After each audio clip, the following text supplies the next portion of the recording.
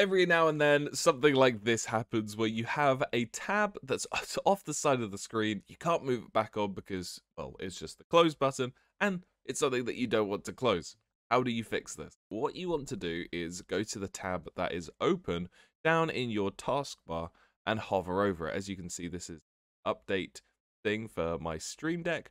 And what you want to do is hover over this, hold down Shift on your keyboard and right click.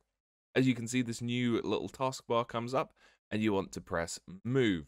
You'll then get a little moving thing.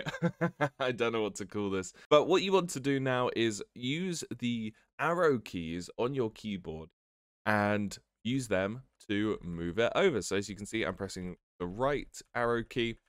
And then now you should be able to just move it as usual. And then you've got your tab back on the screen. I hope this is helpful to you guys. If it is, don't forget to subscribe and like the video. Just to help out anyone else who has this problem. Yeah, thank you so much for watching. And I'll see you in the next one. Peace.